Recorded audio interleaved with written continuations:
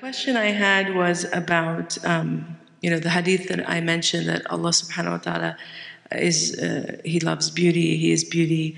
And then it's kind of a conflict or a conflicting message that we shouldn't emphasize our beauty. So how can we balance that? And as my slides, as I referenced in the slides, the point of, focusing or the pursuit of beautification should really be about the inward, right? We want to focus on inward beautification. And that doesn't mean, of course, that we don't take care of our exterior. The Prophet ﷺ was known, if you study his seerah, for always looking the best. Even though he had very little, he took great care to present himself in the most beautiful way.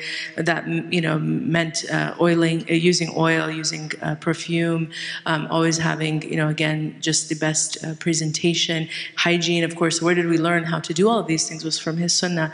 So all of that is to say that, yes, we're permitted to spend time beautifying ourselves, and even within our marriages, we should, right? There should be a balanced, reciprocated thing between both the husband and the wife. However, if that's all you do, or that's your primary focus, and you place so much of your value on beautification, this is where there's a problem. And in this society, this is the toxic messaging that we're getting as women, that you have to be a certain size, your hair has to look a certain way, your skin has to look a certain way, your eye color, you should be at the gym every day. And you see a lot of women, I was telling actually, the other day, my son and I drove to the supermarket early because we had to get milk, and it was after Fajr.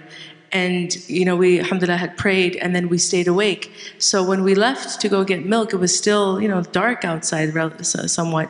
And so I saw a bunch of people in the street running. There were a lot of activity at this time, right? It's a very blessed time, Fajr. But you could see that a lot of the people were up doing what? They were out there focusing on, right, the exterior.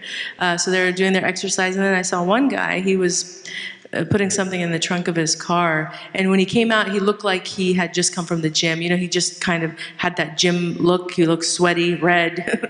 Okay, so I was like, he must have just come from the gym. And I said, subhanallah. And I told my son, I said, it's amazing that so many people will wake up really early in the morning to go to the gym. They will go out of their way to go to the gym.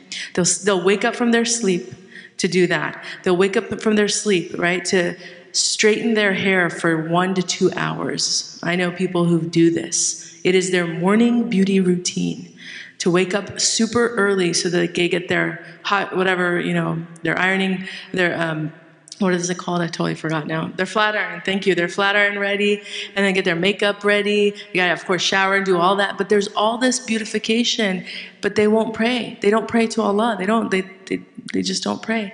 So this is where we have it backwards. So the point again is, we are permitted to beautify ourselves, but priority has to be inward beautification, character development, making sure we're ridding ourselves of the diseases of the heart, making sure we're learning and studying the seerah of the Prophet ﷺ, the sunnah of the Prophet ﷺ, implementing that, being people who embody as much as we are able to the Quranic, the Quran in our words and our actions.